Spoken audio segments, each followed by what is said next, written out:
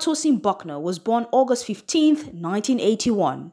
She was popularly known as TOSYN BUCKNOR. She was a Nigerian media personality, actress, and social media content creator.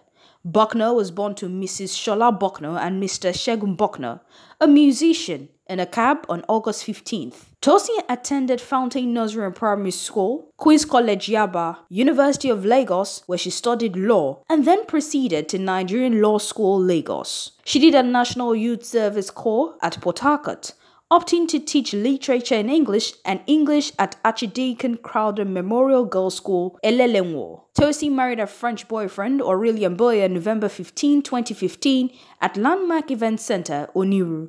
She died at the age of 37 on November 19, 2018. May her gentle soul rest in peace.